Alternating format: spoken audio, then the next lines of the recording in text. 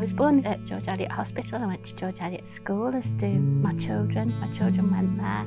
So when I got my job here in the library, I was quite thrilled to, to be able to find out more about her and to look after this wonderful collection. And she is she's been described as one of the finest English novelists of all times.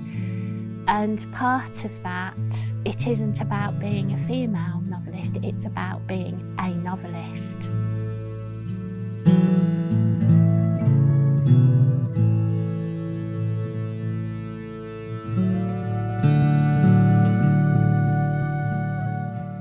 We've got one of the best collections about George Eliot in the world. You can find out everything about her. Some people are interested in her writing and the writing process. Others are interested in what made her into a writer.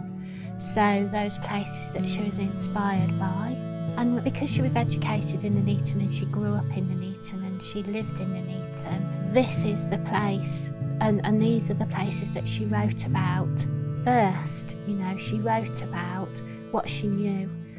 So it's a collection that is also not just about her, but it's about how local people have remembered her and how librarians have remembered her. And that will carry on as long as the collection is here. We will never stop collecting material because that is what we do. And that's what the collection's all about. It's constantly changing and constantly evolving.